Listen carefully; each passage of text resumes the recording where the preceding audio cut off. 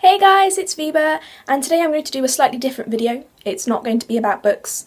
I just thought that if you're anything like me, you'll always wonder who in the crowd around you is a fangirl or a fanboy, because that is something that constantly goes on in my mind, and it's really quite hard to identify whether someone's a fangirl or a fanboy, and also to what extent. There are different levels of being a fangirl. There's a level at which you're sort of just like, oh, I like this a lot. I'm going to be slightly obsessed with this. And then it goes up, and then you reach sort of my level where you are completely obsessed with something and will spend all your time thinking about it, dreaming about it, getting all the merch there is in the world. And that is the highest level of fangirl. So how do you know if someone is a fangirl or a fanboy? Well, I've got a couple of tips for you. Number one is quite obvious. It is the merch.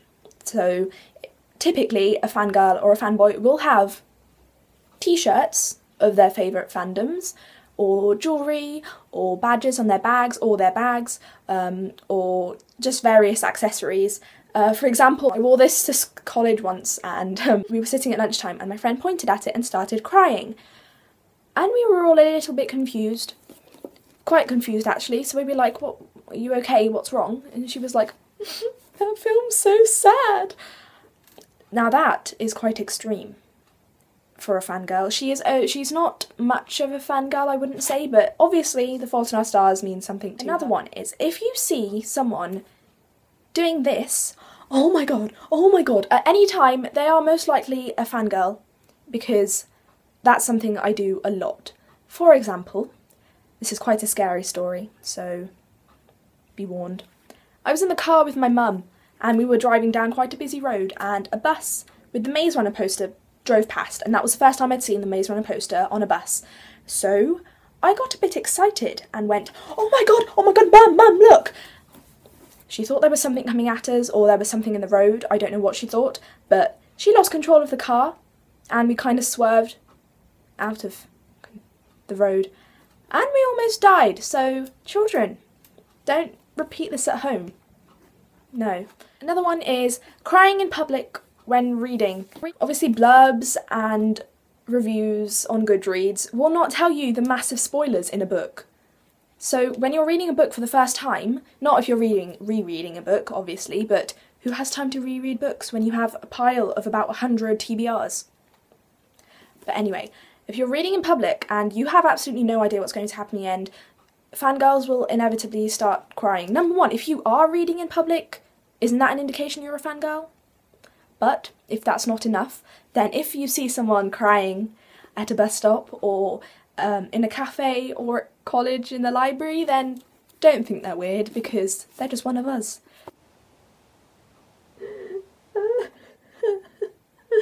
Why? It has happened a couple of times with me. It's not strange, it's just natural. Another thing that fangirls and fanboys will be extremely good at is knowing everything about their fandoms. Now, once you get into a fandom, that is it.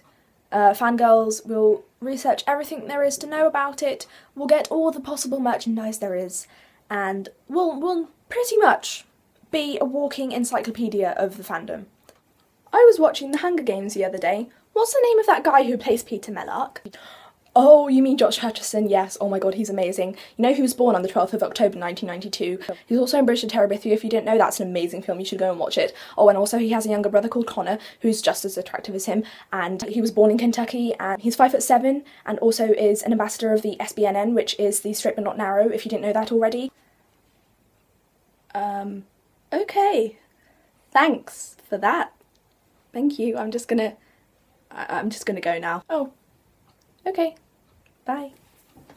So that tends to happen quite a lot as well. The thing is, if you insult a fangirl's fandom, you will inevitably get the glare and probably a really, really long lecture about why the fandom is so amazing.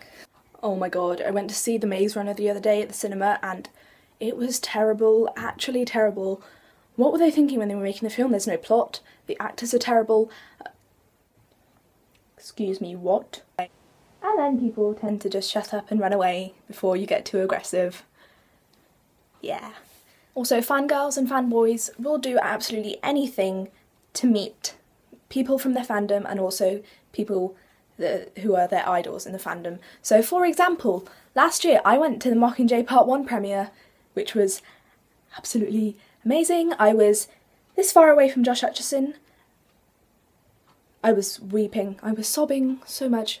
It was surreal. It was literally, I still can't believe that I met him. And I couldn't see a thing in front of me. And I started crying because I was like, I've come all the way to London and I can't see anything.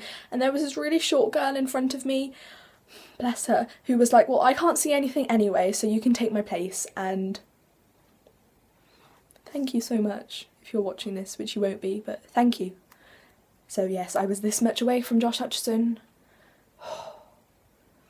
The best day of my life, literally. But we will do anything to meet our idols and meet other people in the fandom. And when we do, we go crazy. We actually go crazy. If you have ever been to a premiere, then you will know how crazy we go. Another thing that fangirls and fanboys do is daydream about marrying their idol. Well, I don't know if this is what everyone does, but this is something that I certainly do. If I have a free moment, then I will be imagining me and Josh Hutcherson. Please tell me I'm not the only one. That is some of the ways that you can identify whether someone is a fangirl or a fanboy. Let me know in the comments below if there's any way that you use to identify fellow fangirls and fanboys. And yes, if you like this video, give it a thumbs up and subscribe, and I'll see you next time. Hasta levista, bookworms. I love the bit with the night bus. It makes me laugh. Take it away, Ernie. That bit cracks me up.